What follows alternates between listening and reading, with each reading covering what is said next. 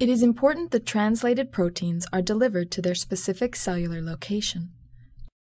To accomplish this, the protein is transferred through a series of membrane structures. A principal membrane component is the Golgi apparatus.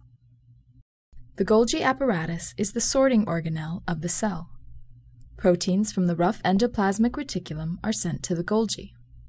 As the proteins move through the Golgi apparatus, they are modified and packaged into vesicles.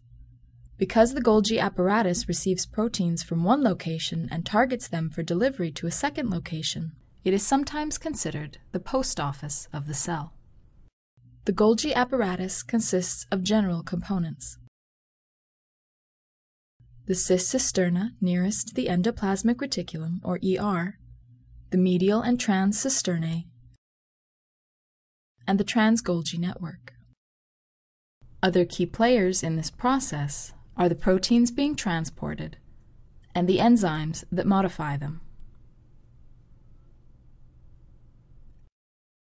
Translated proteins are encapsulated in vesicles in the ER. A group of these vesicles fuse, and these fused vesicles form the cis cisterna.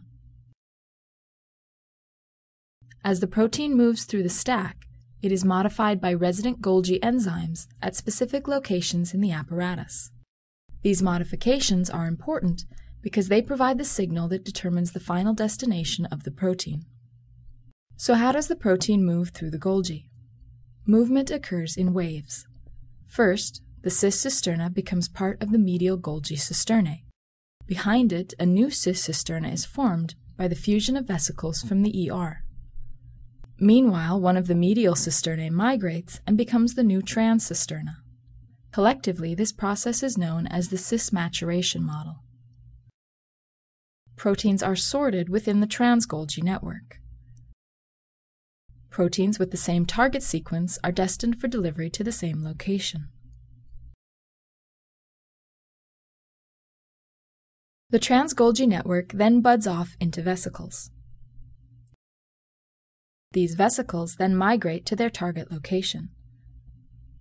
These locations include internal organelles, such as the lysosome, the digestive organelle of the cell. The vesicles can also be targeted to the cell membrane, where the targeted protein can be released from the cell for delivery elsewhere in the organism.